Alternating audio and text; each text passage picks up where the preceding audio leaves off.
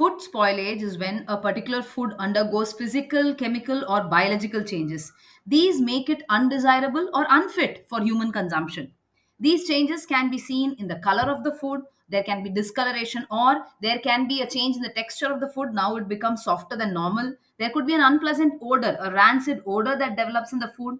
The taste of the food now becomes undesirable. In some cases, you can even see a visible mold growth that is found on the food. If it's a canned food, unsealed lids or bulging cans are a sure shot indication of spoilage. Leakage from the cans or rust on the can or foam, rising gas bubbles on the can, sliminess, all of these are indications of food spoilage. In case of seafood, slimy or slippery coating on the seafood or a very strong smell in the seafood is again an indication of spoilage. And in case of eggs, when the eggs start floating up when you put them in water, that is a sure shot indication of spoilage.